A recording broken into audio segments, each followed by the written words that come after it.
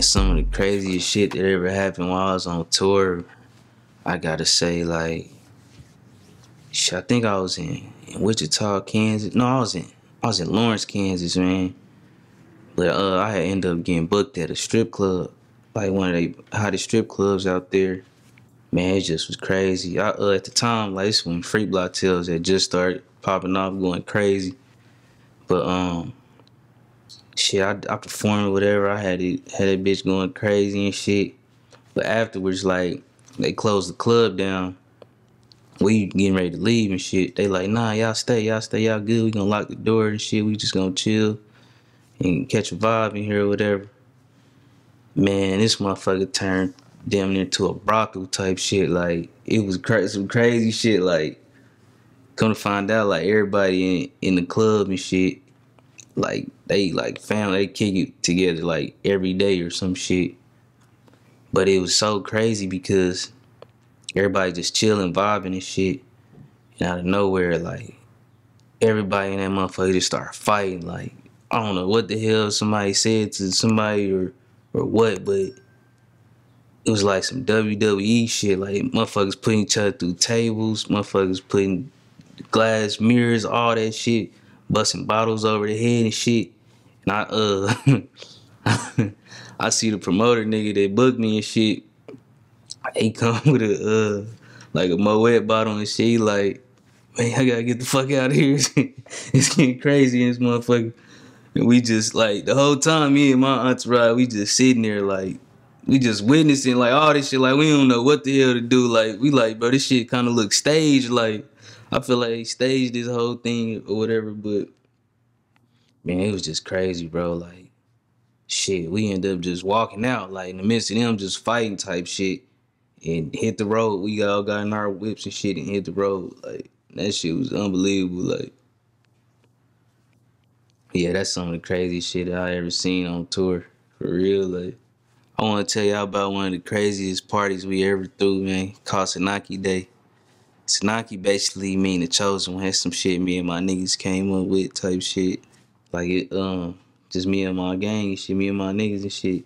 We just be partying all day and shit. We throw little events and shit, like private events. But specifically this one year, probably like a year or two ago, on Sanaki Day, we had like rented out the club, rented out one of our popular clubs here and shit, just like on some invite only type shit. And shit, we ordered like 30 bottles. I ain't even bullshitting. We ordered like 30 bottles. We ain't even had 30 people with us. And so we just was drinking like ridiculously, like damn near everybody blacked out in that bitch. But we had an Airbnb and shit that we still had to get back to after the club. So before we get back to the Airbnb, I'm riding with my brother. He had just got a new Charger and shit, Dodge Charger. And we so fucked up, man. We had like a red light, man. This nigga car catch on fire, like type shit, like, and I'm out of it, like I'm blacked out type shit, like his engine is on fire, like in flames. This nigga hop out the car, thinking I'm behind him type shit, run. I don't know where the hell he run to, but he ended up coming to get me. I just remember like little flashes of the shit. He like, nigga, the car on fire. Nigga, you about to blow up. So shit, he ended up pulling me out the car and dragging me to like the side of the road type shit. And I'm just sitting there. I'm like, damn, boy, something getting hot. Like, I'm blacked out. So I'm like, man, it's hot as hell around this bitch. What's crazy, man, my brother only had that car for like 2 days, man. Like, it had to be like 2 days, man. So anybody that's watching this shit, man, make sure y'all take care of y'all car. Make sure y'all get y'all oil changes and tune-ups and shit, man.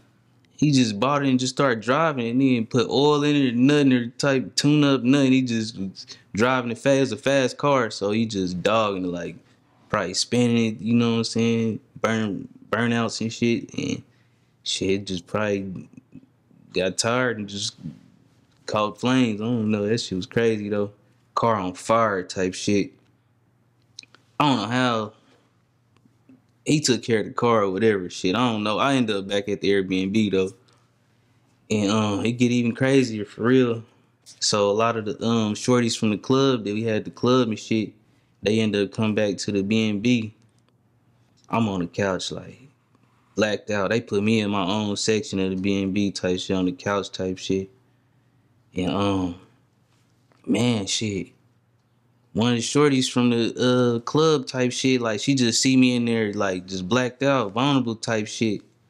She try like to like make a move on me type shit, like while I'm blacked out type shit, like.